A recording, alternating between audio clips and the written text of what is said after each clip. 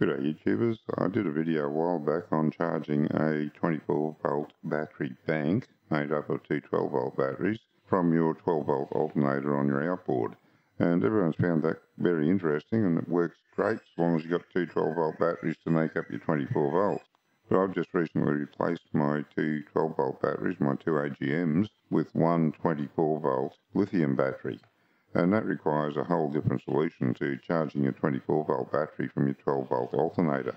Fortunately, there is a way to do it, and I'm going to show you that now.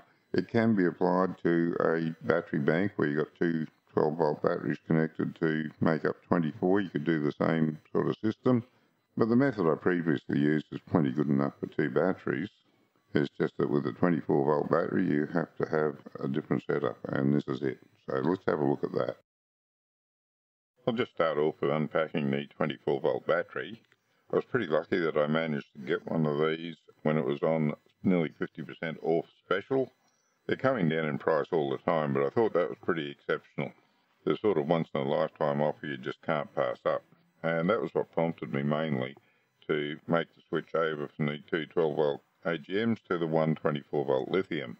Had it not been for that huge reduction in price, I probably would have persevered with the AGMs for a little while longer. In order to charge the 24 volt battery from a 12 volt alternator, I went with a Victron Orion smart charger. The one that I got was the non-isolated version, and I did that for two reasons.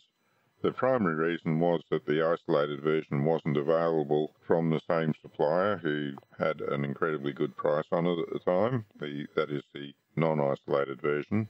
Had they had the isolated version at the same sort of discount, I would have got it. The secondary reason was that I've always run a non-isolated system, so I didn't really see the need to do anything else. The isolated version of the charger will always be a little bit dearer, but if it's not outside your budget and it is readily available, I would go with that by preference, I think.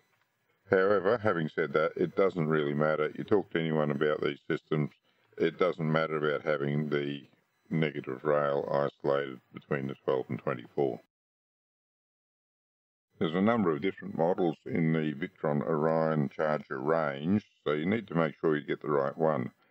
You want the 12/24, so the first 12 means that's the input voltage, the 24 means that's the output voltage, and then they come in different amperage ranges.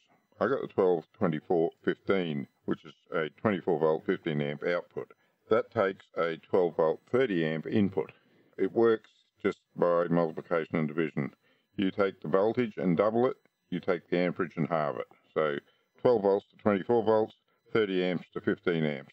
That's just the way electricity works. So my outboard, in best performance mode, the alternator will output about 27 amps. So that's just shy of the 30 amps that it can take. So worst case scenario, I'll get nearly a full amperage charge onto that battery. Make sure you look up what your alternator is capable of outputting. You don't want to have an alternator that outputs 50 amps and try to put that into a 30 amp input. It's just not good for anything and can cause fires, depending on whether the circuitry inside is good enough to trip out when it detects a problem. I'd expect most units are, and the Victron units have a good reputation for that sort of thing. However, you can't be sure with all brands. Some of these cheaper units from China just aren't up to standards, really. I haven't bought anything like a 12 to 24 volt charger from there, but I have bought other units from China that quality control leaves something to be desired. So once we've done all the research, selected the model that you want and bought the charger, all we need to do is install it in the boat, and that's a very simple operation. In my case, it was made even more simple by the fact that my Yamaha outboard has an auxiliary charge circuit. So I allow the primary charge circuit to go to the crank and the start battery, and the auxiliary charge circuit goes to the trolling battery, the 24 volt system through the Victron. The way that works is that the primary charging circuit gets used first. The engine itself detects when the batteries are charged and then switches the output to the secondary auxiliary circuit. So my cranking and house batteries have priority to be charged first, and then my trolling batteries get the charge after that. The system works well. I have been using that same system for a few years with the old installation with the two 12 volt batteries, as well as with this new one with the lithium battery. One thing I like a lot about the Victron units that I have is that they all have Bluetooth connectivity to your mobile phone. So if you've got a smartphone, connect to it via Bluetooth and get a readout of everything that's happening in your charging system. I have a Victron AC charger as well as the one here in the boat. Now, it detects them both and tells me all about what's happening. Really happy with the Victron units. I'm sure there's other manufacturers doing much the same thing, but this is the one that I have experience with and it's been good to me so far. Alright, I've got my Victron unit connected here and I've just updated the firmware straight after connecting to it. Notice that I haven't got the 24 volt side connected yet. You can't connect it to the battery until you've set up your charging profile. I've got a few wiring diagrams here just to illustrate what's happening. This first one is the exact setup that I've got. I have the cranking battery on the engine.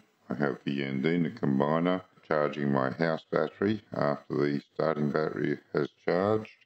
And then I have the auxiliary charger from the engine going to the Victron unit, which charges the 24 volt trolling battery. And for a switch between the trolling battery and the trolling motor, I just use the circuit breaker. That works fine. Notice that on this setup, my negative terminals are connected between the 12 volt and the 24 volt systems, so I have a common ground amongst everything.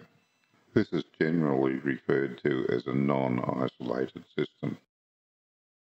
This next diagram is much the same setup as far as the batteries and the combiner and everything else goes. The main difference is that this one is designed for an isolated circuit where your ground system is different between your 12 volt batteries and your 24 volt batteries. You'll notice that the 24 volt ground only goes to the 24 volt battery and the trolling motor, whereas the 12 volt ground is common between both of the 12 volt batteries. This next one is just in there to show you the system set up with a pair of 12 volt batteries. If you've got a pair of 12 volt lithium batteries, you can set the system up this way. It's just a matter of connecting the two batteries positive to negative and then treating them like one big 24 volt battery. Again, this one shows the common ground between the 12 volt and the 24 volt systems. And lastly, this one is the same setup but with the isolated ground. So two 12 volt batteries connected in series to give 24 volts for the trolling motor with an isolated ground to the Victron unit. Notice that in all of these setups the Yandina combiner is common because that manages the charging of the house battery and the cranking battery. And this image just illustrates an essential piece of research that you need to do, and that is figuring out just how much amperage your motor puts out. You need the net amperage, not the gross amperage, because the gross amperage is what the alternator will output, but some of that's used for running the engine, so you want the net output that's available for charging the batteries. This particular chart is for the Yamaha engines. If you're running Suzuki, Mercury, something else, you'll need to get the chart for your engine. I'll also just note that the Yamaha engine, the auxiliary charger only cuts in after the batteries are charged on a primary circuit. Other engines are, I believe, different. I think some manufacturers actually split the voltage between the main and auxiliary circuits.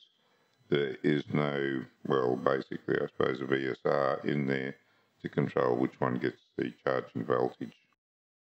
Now that's it all mounted back in there, the 24 volt battery right at the very back. Victron 12 to 24 volt charger there, and the circuit breaker for the Mincators up there where it always has been. It's been a much larger job than I anticipated, mainly because I pulled a lot of things out to rewire it properly, but I am very happy with the job now. Not only that, but all my monitoring on the batteries now is via Bluetooth on my phone. I'll demonstrate that later. Now that the job's finished, I've got the charger on, charging the batteries. You can see there that Victron unit there is taking 12 volts in and putting 24 volts out to charge the battery. I'll show you the charge state of that shortly on a still. That's the battery there. Can't get over how light these lithium batteries are. That is way lighter than even a single 12-volt AGM that I had. I had two 12-volt, I think 140 amp-hour AGMs in there for the trolling motor, and that one lithium is lighter than one of them.